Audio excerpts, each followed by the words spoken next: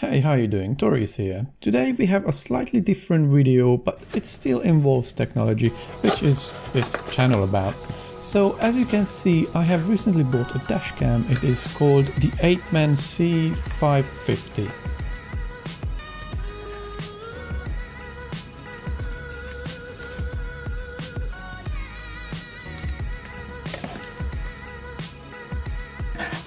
In the box we will find a welcome leaflet and a user's manual.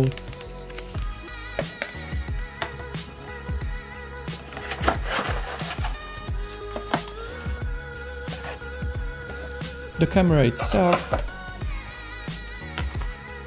and the accessories, which are the 12-volt cigarette plug, the plastic mounting, the plastic prior, another USB cable and the rear camera as well.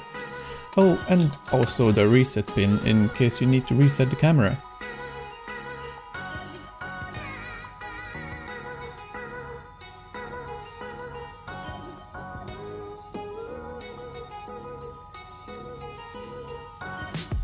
The camera itself is very lightweight and it's not too big, which is a bonus, so it doesn't block too much view on the window shield. We can also tilt the angle of the camera for the best results.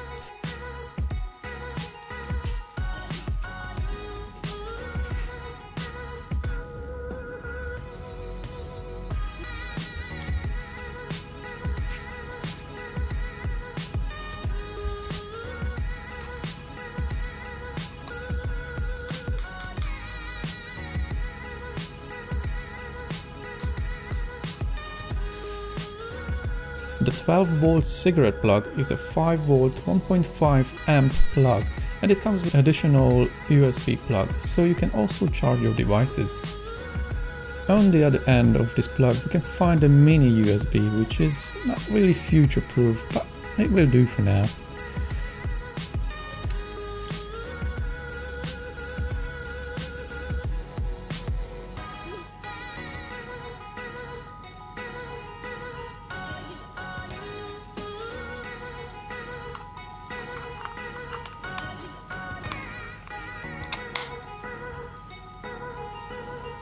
They also include a plastic prior tool, which is handy, but I find it a little bit thick, so I ended up using my own. There's an additional USB cable to connect the camera to a computer, and last but not least, the rear camera, which comes with a really long cable. Seriously, I was struggling a bit to hide all those cables in the car. Also comes with some adhesive and screws, so we can have two options to mount it.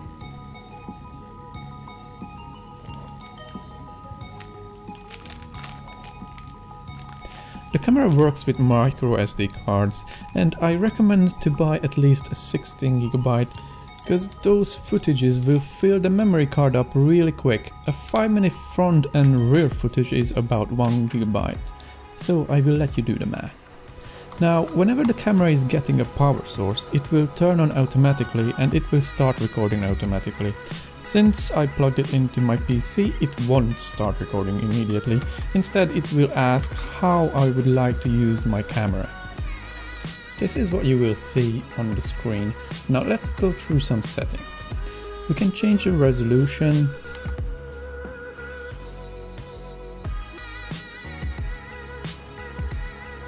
the display mode on the camera screen,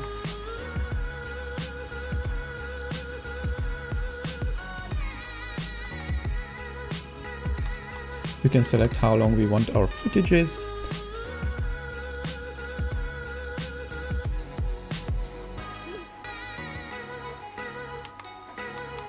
wide dynamic range, exposure,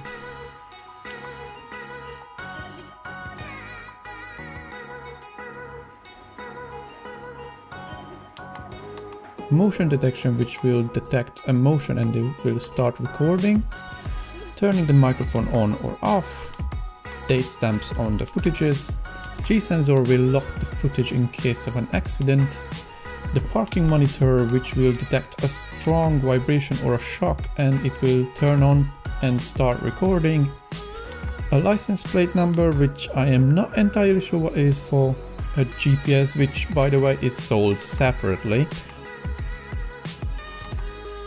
And it plugs into here. Speed units, kilometer per hour or miles per hour.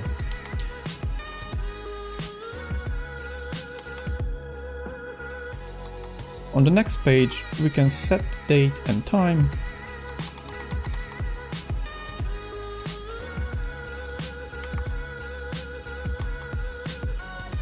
How long we want the screen to stay on.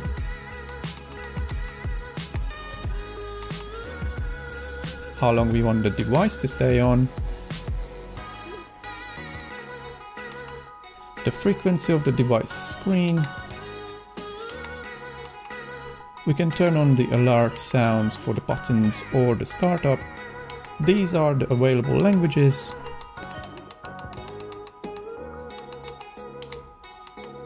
We can format the memory card and we can also reset the device to factory settings.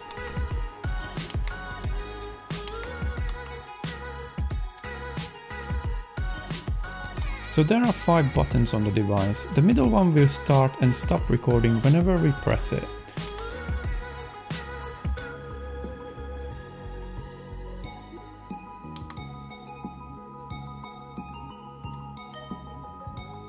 The down arrow will mute the microphone. And we can also turn the screen off with this button.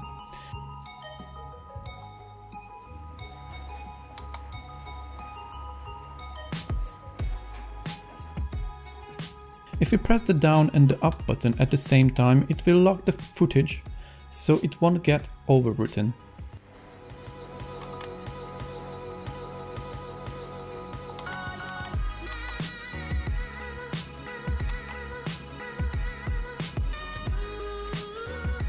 Now installing is quite simple. This is my first time doing this and I managed to hide the cables quite neatly.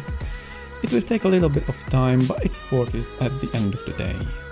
Before you start, make sure you know where you're gonna put your camera. Try different positions and find the best angle for you. So with my plastic prior, I hid the cables between the roof and the inside roof. Then from there I hid it under the A-pillar cover.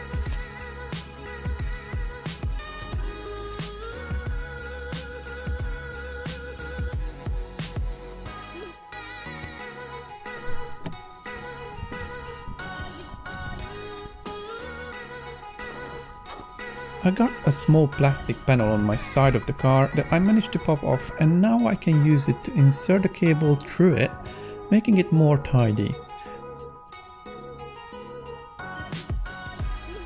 I also used the rubber seal on the doors to hide the cables.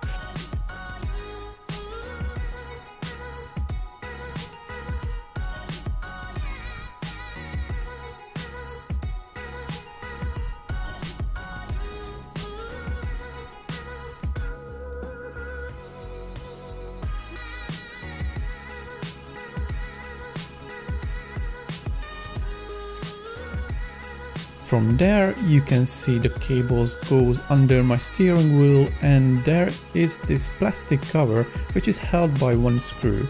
I removed that screw and I pushed the 12-volt cigarette plug through it, which is in its place now, as you can see.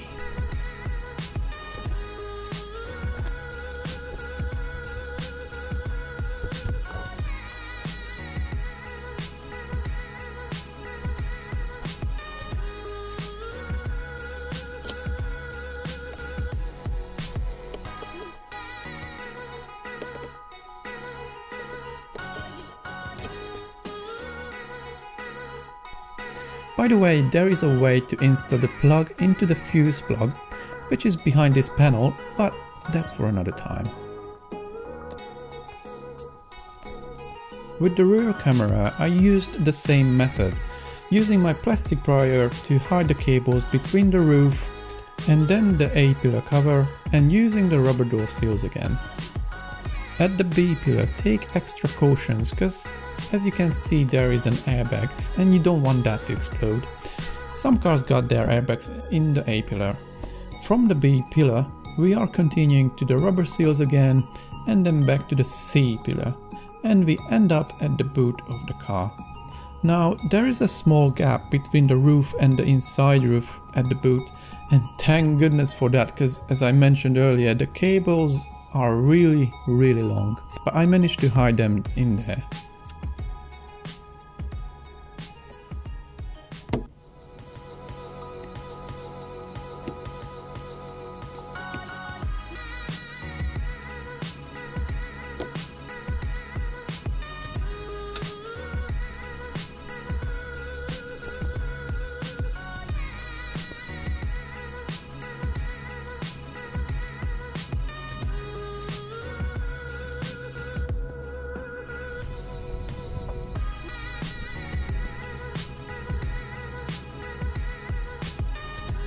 Now it's time for some dashcam footage.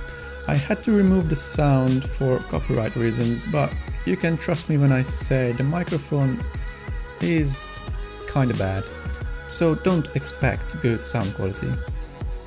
As you can see, the front camera is doing a decent job during the day, so does the rear camera. But when it comes to night time, the quality goes down quite a bit. They are quite dark and you can't really see everything. You soon will see that the rear camera is absolutely unusable at night, but for its price this was expectable. Also, to be fair, I have tinted glass on the back, so that won't help really.